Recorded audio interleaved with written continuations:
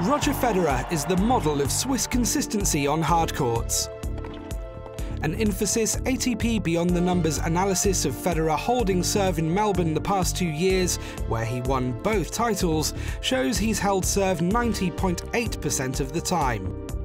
In the full 2018 season on hard courts, Federer held serve 90.2% of the time. Here's Old Faithful.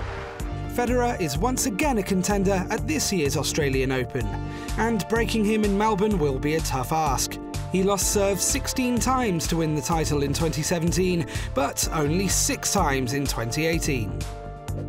The new Infosys serve and return tracker identified Federer's favourite juice court first serve location on hard court in 2018 was out wide, where he directed 52.3% of first serves, winning a formidable 78% of those points. Enjoyed that one. The Swiss also went wide in the ad court the majority of the time, hitting 50.5% of his first serves there, winning 78.8% of the points. Another strong favourite down under is world number 1 Novak Djokovic, who typically favours the return.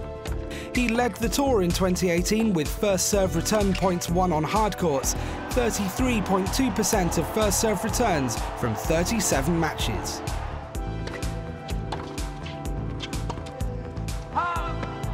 Great players have a knack for breaking at this very moment.